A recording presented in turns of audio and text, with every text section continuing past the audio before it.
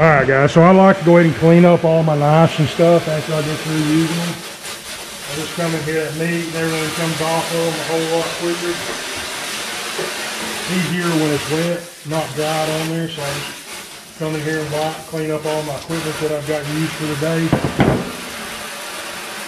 Go ahead and take my apron off. I'm just going to hang it up here on these hooks.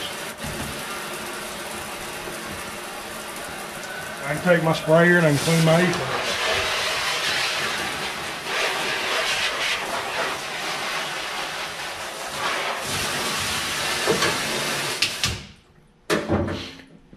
Well, now all that's left, guys, is get this thing put on a board and get it hung up on the wall drying.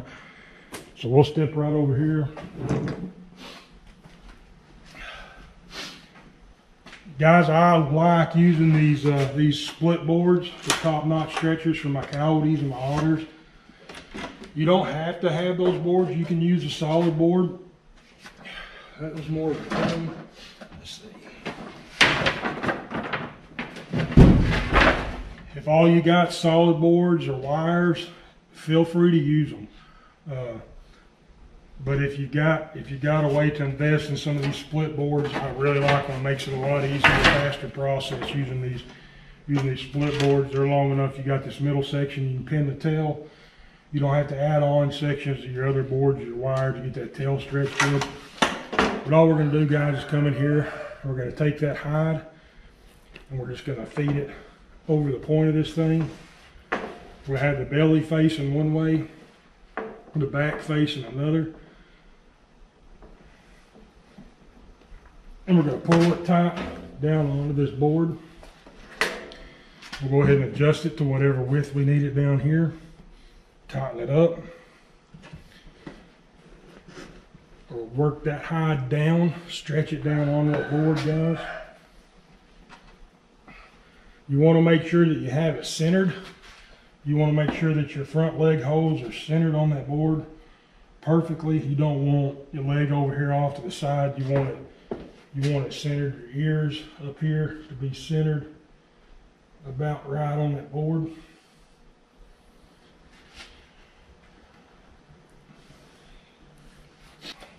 Container full of push pins. I'll just come here on the side and pour some of those push pins out. What I'll do, guys, I'll come right up here on this edge. There's your foot. It comes around here to where that tail, that leg turns into the tail. I'll come right here above that. I'll just kind of pull it tight.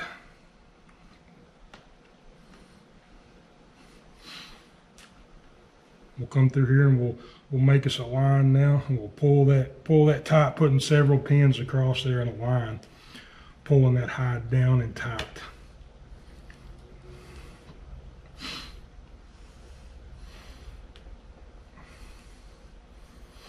Same thing on this side, guys. We'll come down here, we'll pull that down. We want it to be about the same on both sides, just for presentation. We'll come right in here.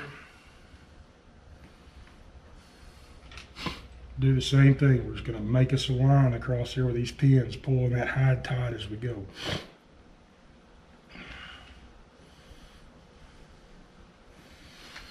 All right, so now we've got the back of it pinned. We've got this tail loose.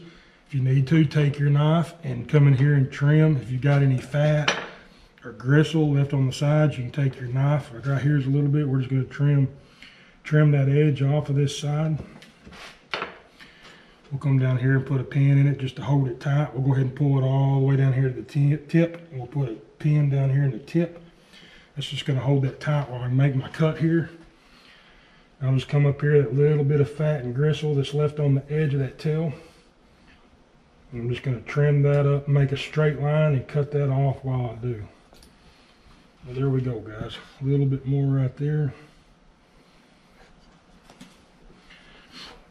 All right, now we're just going to finish pinning that tail all the way down. I'll just come down here every inch or so. Really don't matter, just whatever you prefer to do.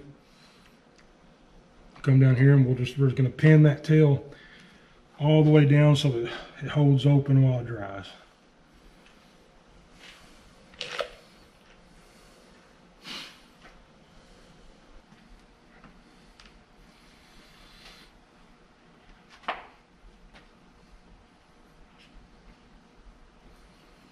just going to work our way all the way down this thing, guys, all the way to that tip.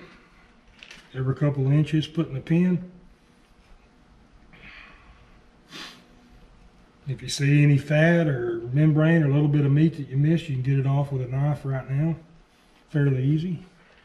Or you can wait until it dries. The problem, you don't want to cut the edge of the skin after it dries because it'll cause it to rip.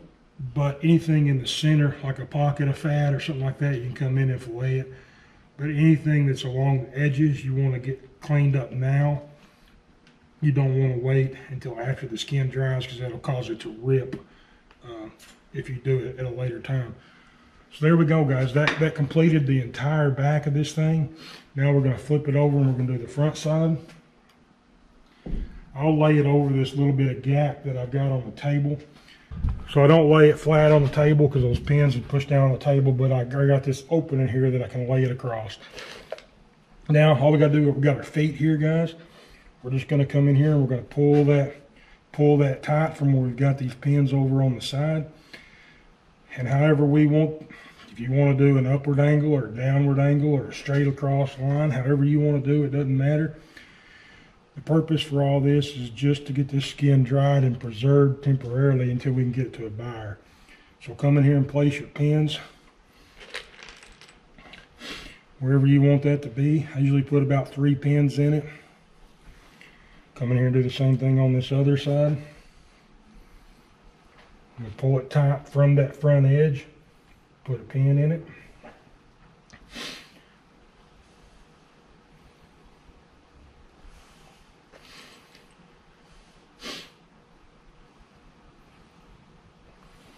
All right, guys, so now all that's left is to trim up this edge and these feet. So however I put my pins in there, I'll come right behind them, and that's normally the angle that I'll make my first cut here. Now we're going to make a presentation window. If it's a male otter, you want to come right up above where that batulum was and then cut down, make your window. I'm going to come in here and pull this tight now.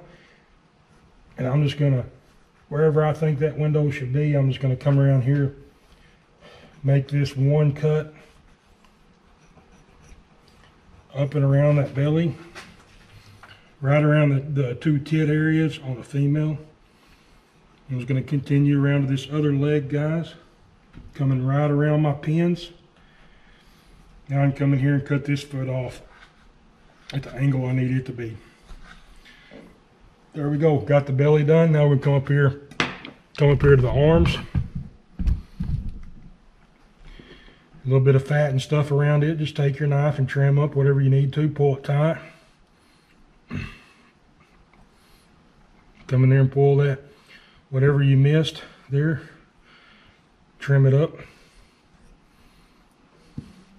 All right, we're going to pull that leg up tight now, and I'm just going to come in here and make one cut all the way across it. That's going to clean the majority of that fat and stuff that we left along the edge there. Same thing here, pull that tight. Make one cut. Now, guys, just for presentation, we're going to come in here, we're going to close up those armholes. So we're going to come in, we're just going to pull our pins all the way around the edge of that hole. If you make a cut in it, whenever you're scraping it, you would do this now too. You would just take your pins and close that hole that was made up. We're just pulling all that skin to the center, guys, and we're closing that armhole up. Same thing here.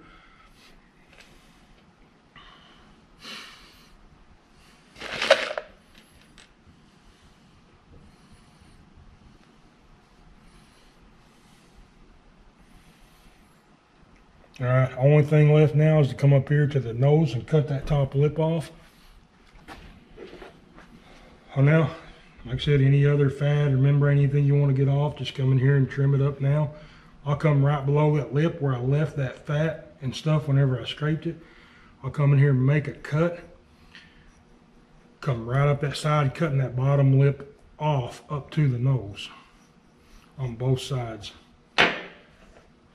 There we go, guys. That otter's boarded. Only thing left to do, if you're using a solid board, you want to be sure to come in here with a belly wedge. just a long stick and run that belly wedge up that hide so it leaves some slack in that belly. So when you go to take it off the board, you got some slack there to be able to pull it off that solid board. Another reason I like these split boards from Top Lot is because I can just do it by pulling these sides in. That loosens that whole hide up. It's ready to go. As I keep a little scraper laying here on the bench, I can just use it now to scrape any fat or anything that's left on there off. And then as it's drying here on the wall, I can come back and wipe it down, keep the grease wiped off of it with a rag, and do the same thing. So we're just going to come up here, hang it up in front of this fan now, guys, and 2 or 3 or 4 days, however long it takes, we'll come in here overnight. We'll leave it tail side out. Tomorrow we'll come in, turn the belly out to where it's toward the fan, and then keep the grease wiped off of it with a towel. And then we'll come back in and pull it off of the board.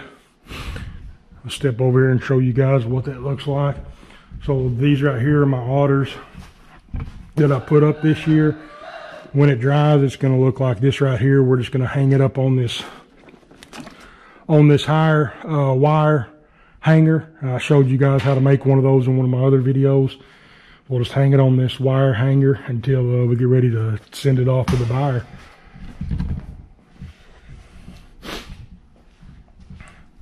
All right, guys. Hopefully that was useful. And you guys got any questions? Be sure to comment. I read all the comments, guys. I'm doing a pretty good job of answering all the comments. But if you got a question or something, just know that I do read them, and I'll try to help you out however I can. But we'll catch you guys next video. Thanks for watching.